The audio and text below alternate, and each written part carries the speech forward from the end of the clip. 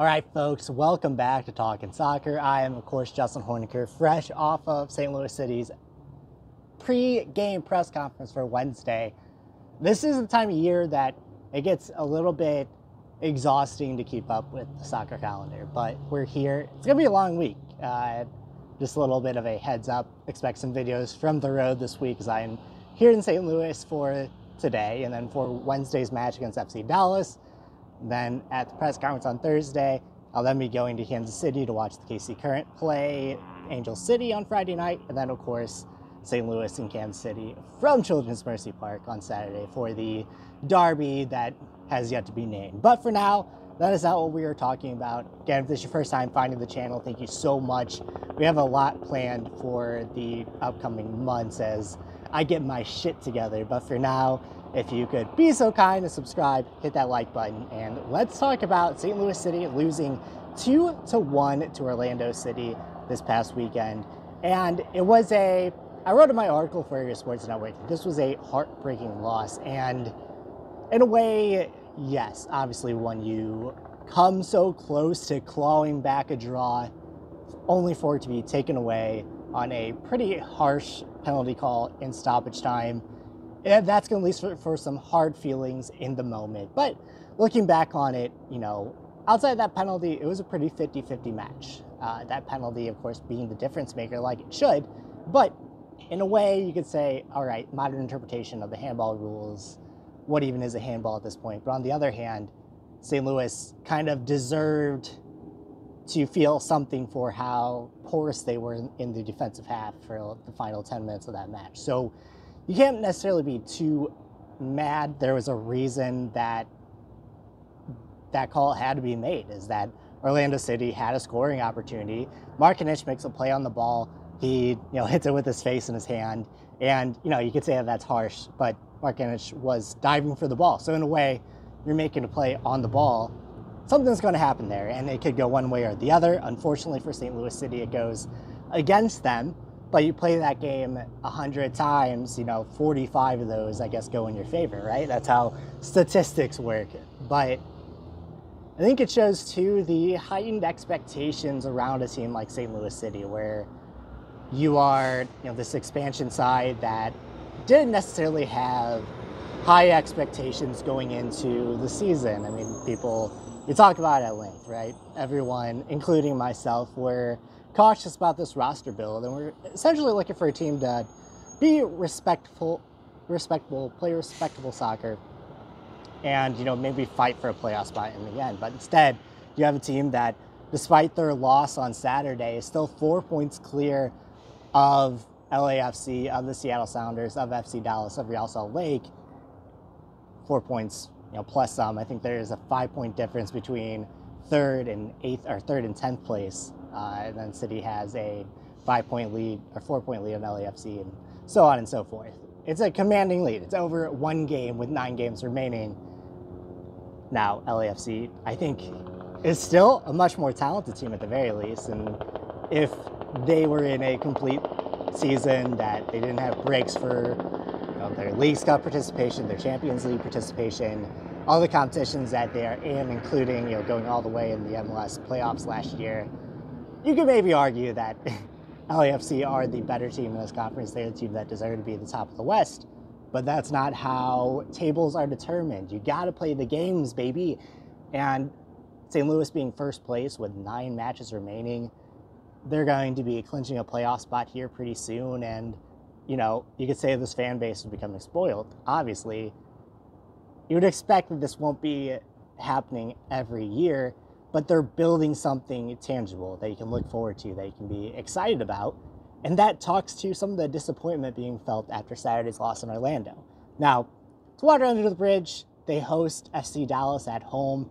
They lost bitterly 3-0 in Dallas earlier this year. That was the game that was postponed because of the weather. So they played 2 separate halves in 2 separate months. And it's hard to really get a read on, what that match truly was. But here in the return match, St. Louis won a bounce back, especially since they're heading to Kansas this weekend. KC have been hotter, especially at home, than they've been the rest of the year, especially over the second half. They've kind of caught up to how they should be playing. So that's not going to be an easy match. And obviously the emotion of the moment, Indiana Vassilev said when Kansas City were in St. Louis a couple months ago that they know that it means a lot to the fans, and you internalize that. The players internalize that meaning, and I think Indy's exact quote where the fans don't like him, we don't like him.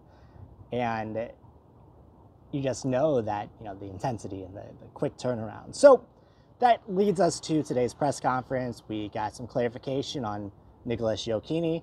Gioacchini suffered a shoulder injury during training last week, aggravated it in a rough tackle in Orlando in, I think, like the 25th minute. Struggled to play the rest of the half and then is subbed off at halftime. Bradley Carnell said they had an MRI. The MRI looked good.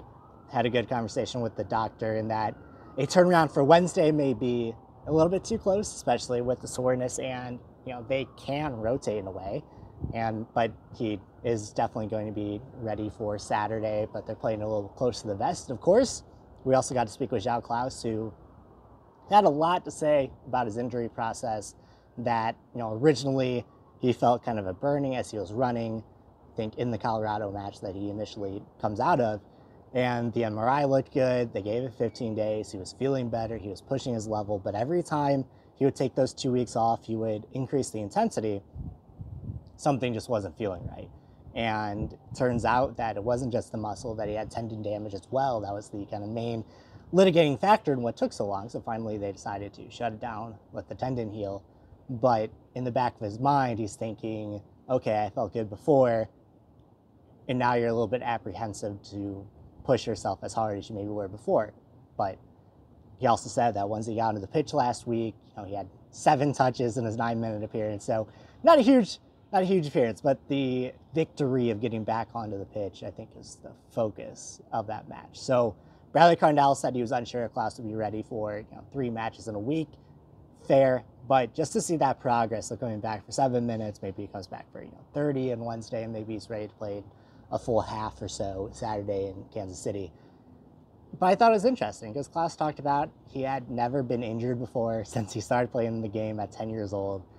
And when you're going through this for the first time, it's now maybe a little more understandable of how frustrating it really was to a guy who is so competitive, who was so used to his body performing at the level that he needs it to perform at, and then now it's just not cooperating and you're second guessing yourself. And I think there's a lot of mental health questions around that. And hearing the guy talk about it, seeing him happy, seeing him back on the pitch, I think is all the good news for the day.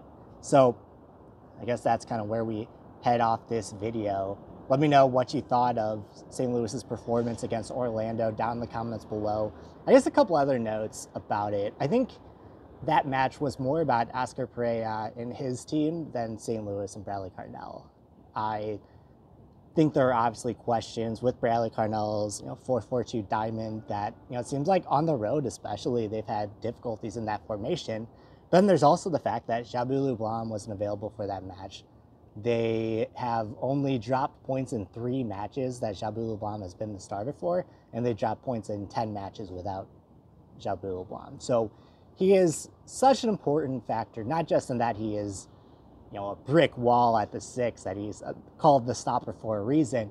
But with Jabu Leblanc out, there aren't a lot of players in this roster that can play the 6. That's why Miggy Perez was able to kind of carve out a niche for himself earlier in the season. So now in this match, you have to play Akil Watts as the holding midfielder, and Akil Watts can play that position.